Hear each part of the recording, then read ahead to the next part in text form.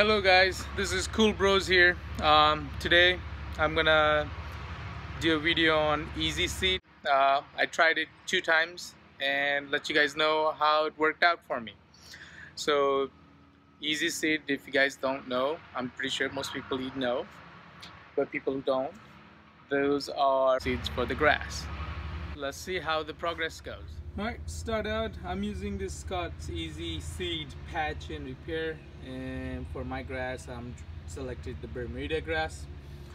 As you can see, I bought the big bag, which is, I believe so, it is 20 pound, which covers 445 square feet, basically right there. And to start it out, I tried it last year and it didn't go well because I was learning my way, how to do this process. But this year I have a little bit better progress, so I'm gonna take you to the yard and show you what it looks like. Here we are out on the yard. This is the progress after, I would say, close to 1 month, about 25 days or so. And as you can see, the grass started coming up. It took about, I would say, 10 days for me to start seeing the seeds being germinated into small, very, very tiny grass. Just wanted to say that this is my second trial, and the first time I did it, I didn't have these bricks right here, as you can see, to stop seeding from washing away, because this is a slopey area right here, and I just wanted to make sure that nothing gets washed away. And as you can see, initially I had all the dirt and all these rocks were covered on top. There was a soil basically on top of it. So after it rained a few times, it started taking all that little bit soil, washing away. And as you can see, even though I put a brick blocks, there's some areas where it started creating water. You cannot stop them. Basically it's gonna flow one way or the other. All you can do is guide them. So the whole intention was here to let the water flow, but hopefully dirt or soil stays for grass to grow. As you can see, this is the more flatter area right here, and flatter area where the soil stayed and the grass grew pretty good. I created a few blocks to kind of create a layers, basically the layers of the very first layer right here. So a little bit soil slips from here into second cube right here, or square rectangle, and then and probably a little bit on the other side.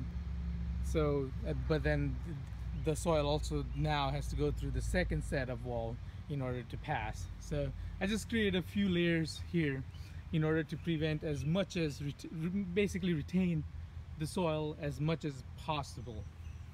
And as you can see, as I go towards the bottom of the slope right here, it started, you can see how much washout effect is happening here. And you have to be careful, very, very careful about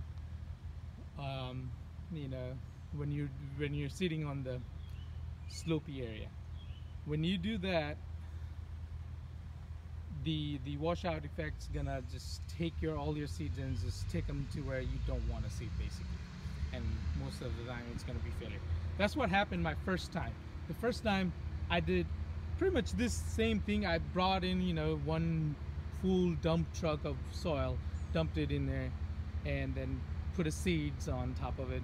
But I didn't put any blocks, layers, like a brick layer here, in order to prevent washout. So when I did that, when I did that last year, the result was like I got probably 20% of grass growth. So it was a complete leaf failure, or most of it failure. So this time I thought, let me try it a different way. One thing I'm gonna say, the format I followed was I watered it first 10 days about 3 times a day, So I took those seeds and basically I placed those seeds into Scott edge guard spreader, which I'll show you in a second here.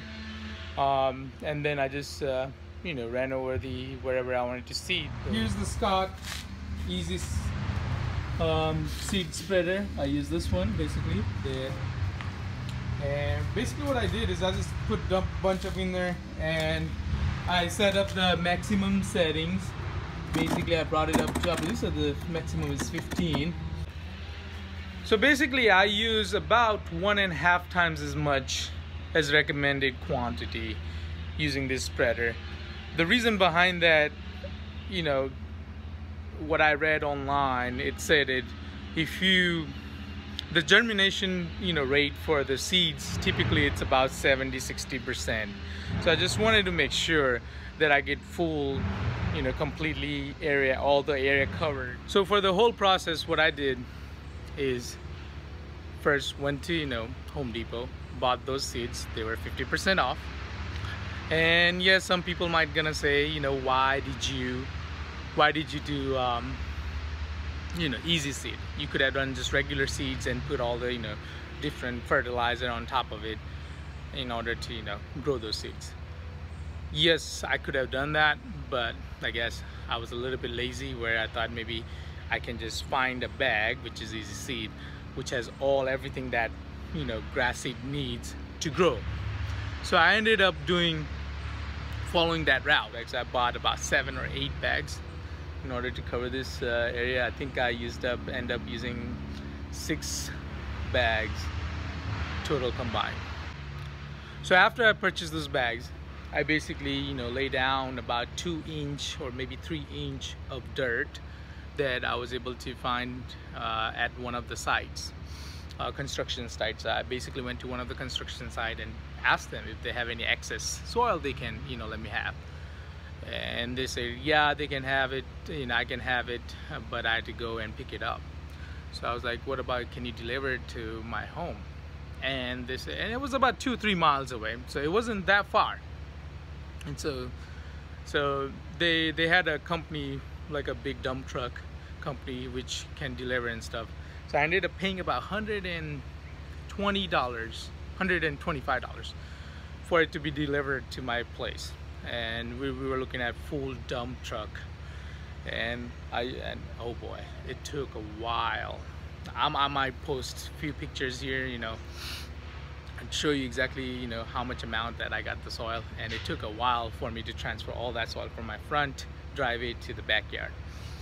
But anyway, I put a layer, 3-inch layer, and after placing 3-inch layer,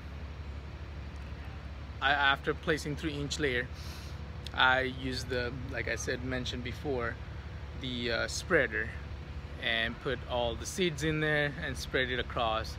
And then once I finished spreading it, I created those the border with those bricks.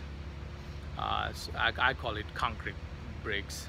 I don't know what's the proper name for it, to retain all those seeds in that location and prevent from washing away. So once I did that, it becomes easy. That was the hard part, is the putting the soil down and creating those blocks to prevent it from washing away. So once I did that, it's just easy as watering. So basically I watered it in first 10-15 days. I believe so, about 15 days. In the morning, afternoon, and evening, 3 times a day. Basically, I watered it just enough to get, grass, soaking all the water as much as I could into the soil without creating a puddle. So as the moment I start seeing that it's not soaking up the water, I stopped that area and I just moved on to another area. So I did that for about 15 days. After doing that 15 days, I started noticing that, small grass appearing about very tiny, I would say 1/8 of an inch, to start appearing. And so after that, I kind of slowed down the process just to morning and evening. and that's what I'm doing right now. It's been, like I said, 25 days, and I'll give you a progress and see how it goes. Hopefully it grows. I mean, it is growing, but hopefully it grows into a full, you know, turf like bulkiness. So I'll keep you updated. And guys, thanks for watching my video. Just want to let you know this is my first video, so I have a lot of things to learn. Please, if you have any suggestion to make this video better, anything that I can mention, I'm pretty sure there's probably a long list of things you can mention, so please put them down here in the comments. And if you like the video, I would say subscribe them. If you want to see the second part of it, which hopefully I'll do another one after 15 days, another 15 days, and then I'll do another video to give you progress. Thank you guys. I'm out.